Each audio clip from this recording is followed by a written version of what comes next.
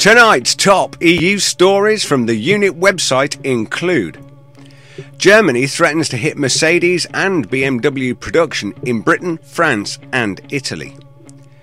Turkey's EU membership bid falters as diplomatic row with Germany deepens. EU tells France to reform pensions and rein in spending. Is Portugal the Troika's sometime poster child heading for the rocks? Plus, Eurozone crisis is imminent. I'm Rick Timmis, and this is the Unit Nightly News.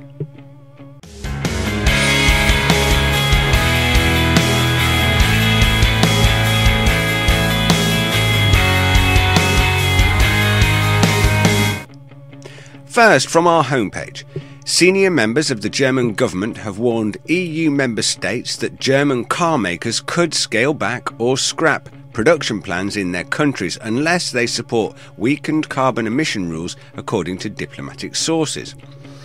With EU governments and lawmakers aiming to finalise the rules next week, which most of the 27 member states back, Germany has stepped up the pressure on them to water down limits on vehicle emissions to protect the country's mighty car industry, particularly luxury makers such as BMW and Daimler.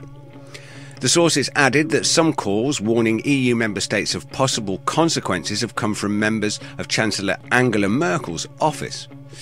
This article demonstrates a clear link between EU directive policies and the United Nations Agenda 21 programme developed in Rio.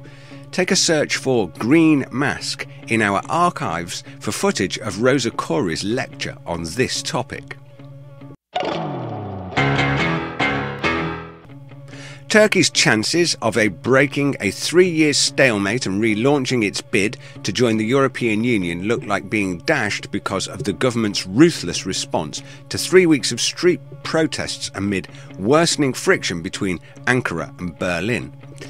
The Foreign Ministry in Berlin summoned the Turkish ambassador to Germany on Friday to explain the harsh language directed at the Chancellor Angela Merkel by Egemen Bağcı, the Turkish official in charge of negotiations with the EU. Merkel had said earlier this week that she was appalled at the very tough response by the Prime Minister in ordering riot police to clear central Istanbul of thousands of protesters last weekend.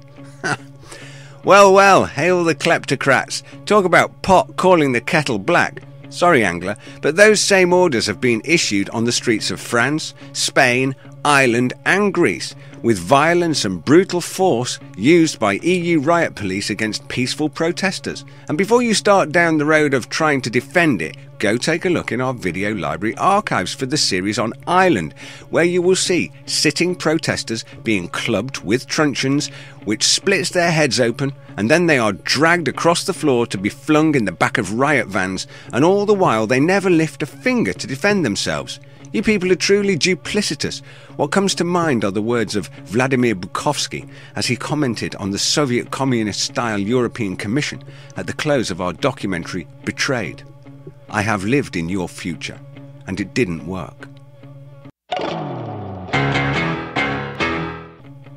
European Union finance ministers told France on Friday to revamp its pension system by year-end and cut labour costs in return for getting longer to shrink its budget deficit to within EU limits.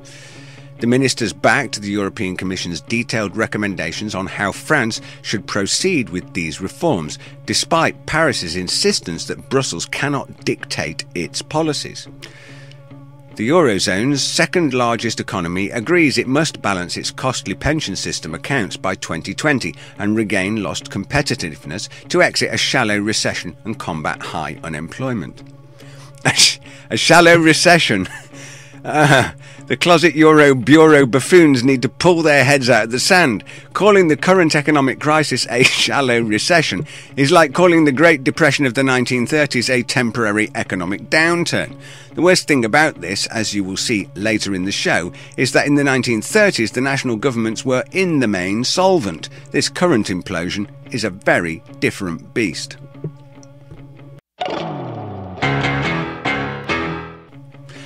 Portugal was one of the first Eurozone countries to need a bailout. its bond yields has risen to above 7%, and by 2011 it needed an injection of billions of euros to avoid bankruptcy. A group composed of the ECB, the European Commission and the International Monetary Fund, now commonly known as the Troika, arranged for a £78 billion loan to be transferred to Portugal to stave off its economic implosion. Since then, Portugal has stuck doggedly to the Troika's austerity programme and has managed to achieve 2/3 of the fiscal consolidation that was demanded of it as a condition for the bailout money. But now Portugal seems tired of austerity. On Monday, 1st of July, the government lost its finance minister, Victor Gaspar. Mr. Gaspar was one of the prime architects of the Troika-demanded austerity programme. However, he felt his position had become untenable given the rising hostility to the austerity programme. Quick analysis of this story. The key point here is that even though the Portuguese government stuck steadfastly to austerity programmes, it only hit 2/3 of the target, which is 66%. So the Portuguese people lost their jobs, their homes, their livelihoods and their dignity, only to find that they were 34% short of the target. 34%, you mean to tell me that the finance minister was not able to get his budget spreadsheets to predict such an impending failure? Because I can tell you, there isn't a single chief finance officer of private enterprise that would buy that crock of lies.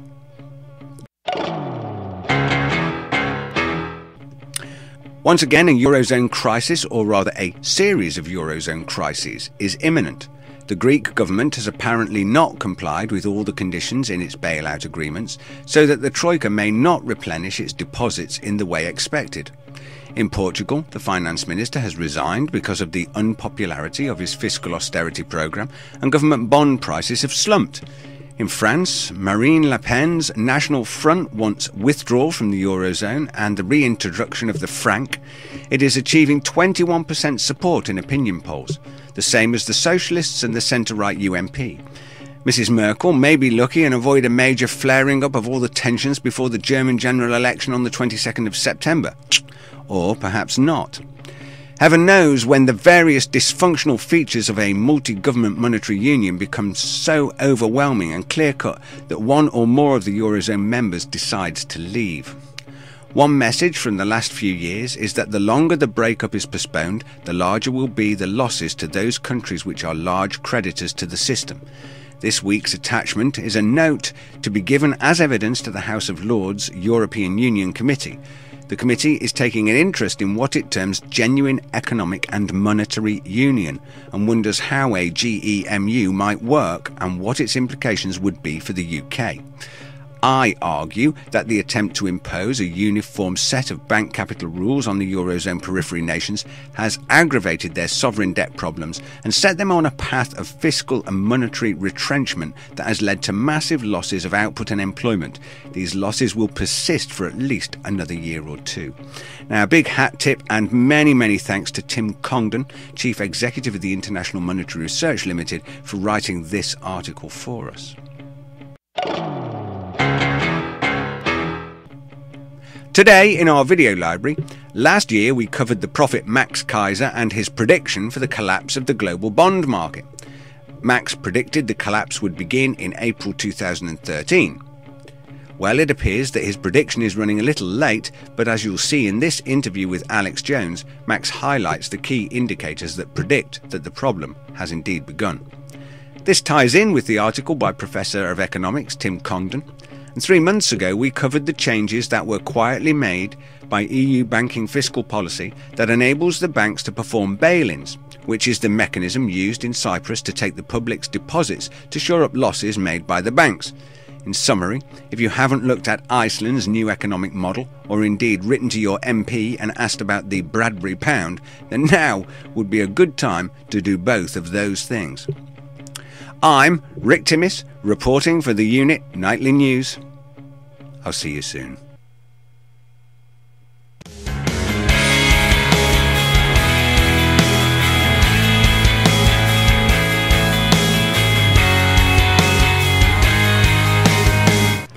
You can get lots more news stories and information on our website, theunit.com. You can get in touch with us there, and we particularly welcome your letters and points of view. You can follow us on Twitter. Our Twitter username is the E-Unit. Remember to subscribe to our YouTube channel for all of our regular updates. You can join me and the rest of the team for interactive discussion and debate on Google Plus at any time. Are you looking for a public speaker for your event?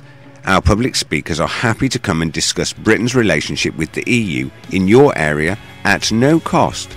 If you would like to add interest and value to your group event, then get in touch with us via the Words section of our website. Join us in our live question time style online show, The Unit Interactive, broadcast live on our website, theunit.com, and globally via thehangoutshow.com. Join our community on Google+, and you can be part of the wider public voice, united in freedom, liberty and independence. Simply join our community, The Unit, on Google+.